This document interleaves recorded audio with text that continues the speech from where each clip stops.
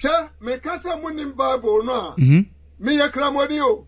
Okay. Masa Bible no monti ase. Adan na mo kasa tia. Osofo adum che se wachi shampoo atum. Aya crime. So wachi ni tum ana. Okay. Shampoo dinner time gu n'anim ase. O woni pa omuta nachi. Yes. Anti omma na chirifo no ani shampoo a chirifo nkoko. Na ba ni saso asa na mbeka a Christopher he a Christopher na omoko no. Na on se papa asem wo ka mu da o. Was it Supp0rt in the platform so and also Supp0rt Adom Kyei. In other words, no, and I say in other way round, no, the unkeba happen say Supp0rt Adom Kyei e wo chidifo to mu hu Supp0rt a se ne wuduom papa atem no de besin se ono nsoso ne de be fe so why kremoni o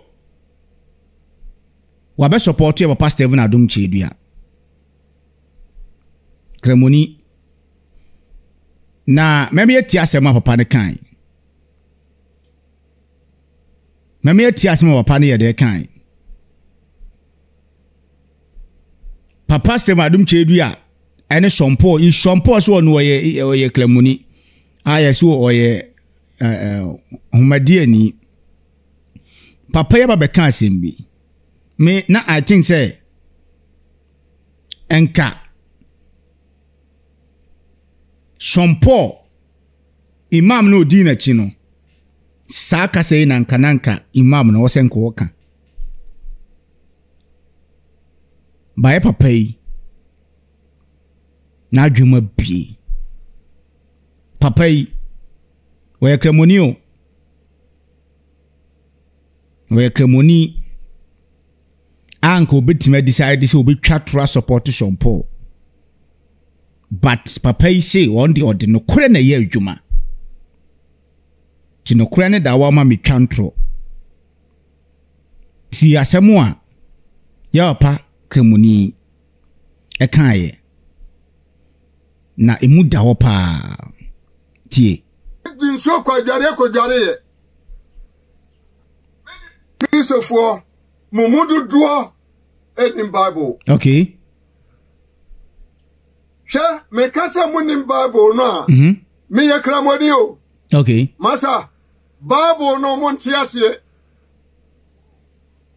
Adan na mo kasa tia. Osofo Adom Kyei se wachi shampoo atum. Aya crime. So wachi ni tum ana. Okay. Shampoo dinner time gu n'anim ase. O woni pa omuta nachi. Yes.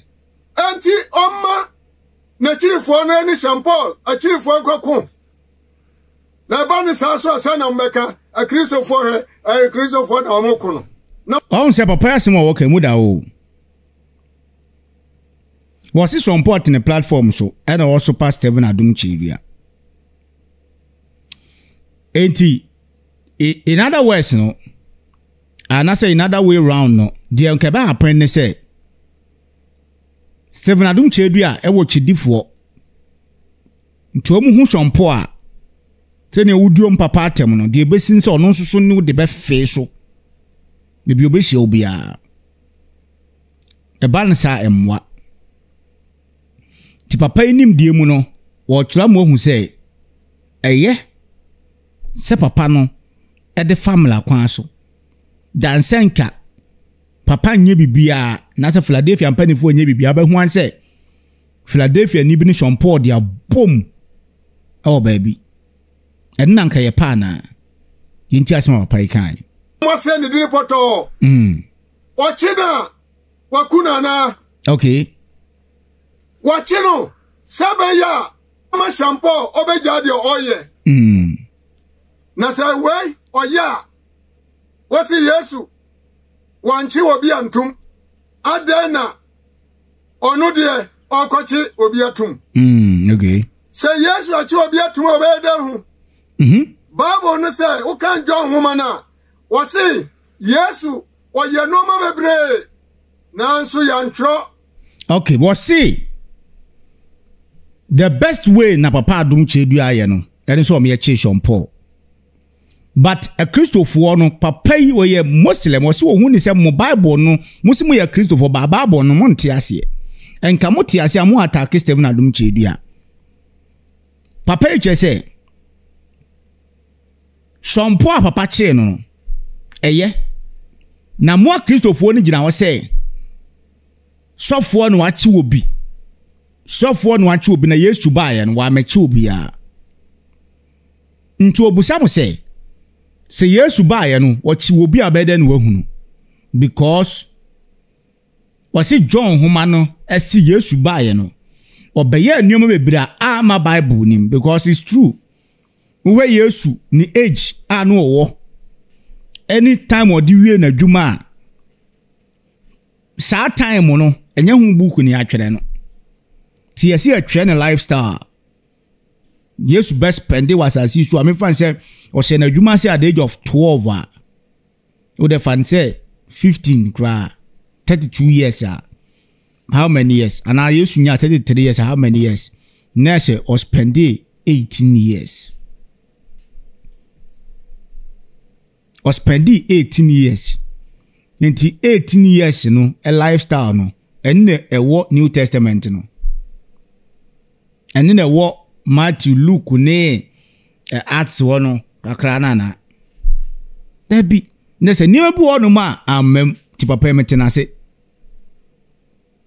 yintie de okaka wo ewo ngoma no mu se akase ya tro ni nyina enka nse ne wasase so ahefa enna ya tro se Yesu Edin so kwadware ye. Mbomen se mano. Kramonio. Wo busa mo Christopher ne se. Samo se. Papa Adom chedua. Achi Paul. Sofo nche. Kristo ni nche. O busa mo se. Enioma oba bumu no wasinye nyina na bam because ehefa ena in the Bible ya twere say Yesu di nsuo kwa adwae kodwale Bible tu pese o kire me say Yesu ba ye nyina wa anwale ba se Bible antwere what does it pese o kire say Yesu ba ye wa anwale ana Sebio Yesu baye wankoja ne nan. Bible henfa ne atwere se Yesu koja ne nan. Minhu de. Ti Yesu baye no. Bebi okosa ki ofie nko a ne bebi a o man pataye bebre abodo ne ho nko a na odidi ya na. Wani di biu. Yesu didi. Odidi no dia no pawia ne anwumle wan twere yentie yi menia enti Yesu ba asase so anyare so wachina enya cry okay chapter 3 verse number 14 na srafo eko John nchen ko bisa ne se Yesu enya dan ena John ka kire mo se Mamu nya nipa hai. Mamu ntutu nipa no kwa. Na mu mama katua ensomani. Asemu a okachira omo no. Na mo asofu na mo kasa ana Christopher a mo kasa sa no. Ye kwakwa to anyamu na muguo. Wase asrafo ne ba Yesu nchen no, ombusan se menye de ne manyada nkwa. Okacho mu se mamu nya nipa hai. Na mama katua nso nya dai ensomani nanka Yesu betuma ka chosi mo adwuma yi de enye munyai Yesu ankasa ankyere wo mu nti o ma adwuma ne se emo mo nya nipa hai tina shompo mu police fo duru ni fi osim ko mame ntwetwe mese o ma no kwa ma ntwetwe ne se ewie ana omde ne ye dai ekoi omukọ ye nso kọtwe na no asem ɔtwe na ne asɛm wie ye ɛna ɔmo ma ni ɔmo ɔpɛ obi obebeli na bae ɛna ɔmo ma ne be ɛna ɔkɔ ofie we problem be ne wom problem be ne wom mummy ntie yɛkɔ police station anyamo na mo ho anti obi sisi wa obi ji waje padia bia onko police station obekɔ ana onko court o say wa wugina wa na safo nche safo nche Kristo ni date na wasa oche Kristo fo Bible ni chese ni kwa asa moche ena na safo kotu as a Christian you don't have to arrest people then asasa monkwa en safo no obi gina sasa wod ne court wod ne police station process court. What I say? Processi asem de court. Obi sisi wo fi hon. Sa na we Kristo ni. Wan fa na go police station. Ba wo de ende o refi. E na o ti fi Adom che de ne nuka se ko che shompo. Kristo ni de nuka sa wo che. Wa boa. Je benti na wo de obi esisi wo de ne ko police station. Ntene de menya abotre na meye life no. Yankwai asame na mokai ayese Bible monkai enti ya crime sa Adom che ana osafo bi achi obi tum mo hedo ma bi ye yes mamon tani pasa ana woni Bible no kura o se we sofo nka sa Adom che wo yesoro abofo se nyanya twuma mo soroma no ebedi adanse se o manya police na soja na ne mo bom nsam se adansidie aba ha papa yo adwuma bie we na sompo eko consult na nkobeka se unia kopa papa ne chew tana nkobeka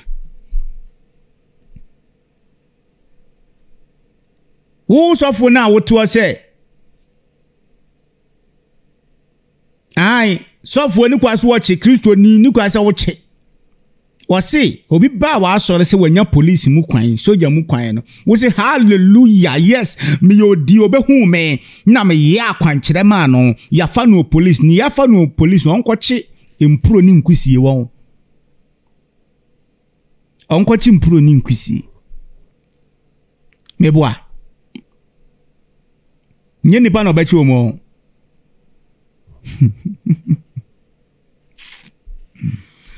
funny word na bibisa se eye soja adwuma se police no enua na omukobu ana se omukoyi adwene e wo nsuo mo nwene wate yes we ena bebla fa ho a omubu afumi me fa ho bani wo na o che me Bible yes wo che me Quran tino ma bi ase wate yeah entino oh papa were a very good man najuma bieye papa najuma bieye me hu obi a najuma bie sa no a mani age papa because you tie ne nsem na hu say yes ni din no ye Evangelist Sule yeah sana do TikTok Evangelist Sule he's a very good man utie nsem na woko nye hypocrite wonye obi anokore ho wasimede no kura ni basie metwa tro onye sa ankofo no what I say onye sa ankofo no wasi metwa tro debi wonye debi wo back Stephen Adom Chebia said this is the right way, what you did is the right thing and you have to carry on.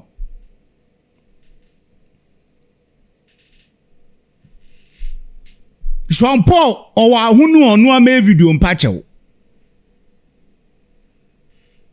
Shampoo ye video no nyo bi na kasai. Shampoo wa hunu no so be patcha wa. Ono amaye video mpatcha wo. Won ye video mpatcha onto ne platform so. Penimfo bejatum. And say e court straight. Court nkuni po. To bi do court na so usula. E chese wo di for no. E kire se wo kwase asem na auto platform no so na wudi.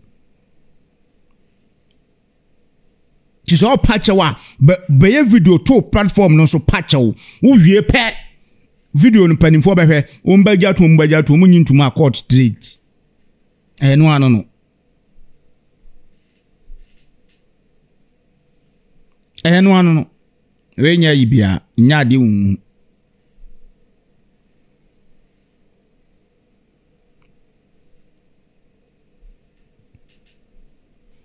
Tia ba pai wa kire ye pa. Hello ebusiafo. Me mama kwa abadiba AJ's Beauty Glam. AJ's Beauty Glam ye bia so ye program a person ho ye fenkwan de wo hia ye. So ye wedding, birthday party, photo shoot, outdooring, uko program.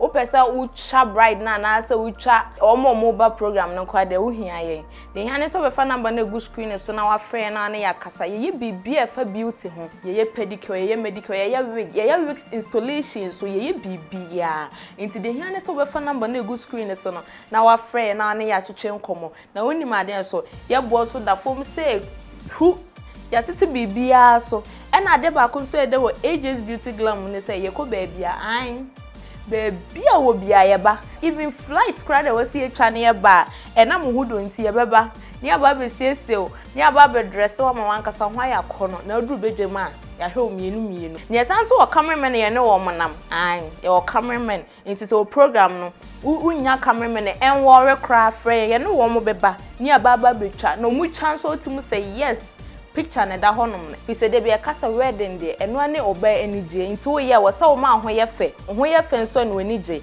eno nti be bia wo biara de hia ne so obefa ye number ne ye betoa wo ye beba ye boa da form kama enu mu bedi nkomo na de wo ho no mu bia yaka AJ's Beauty Glam, home of beauty home of beauty ampa.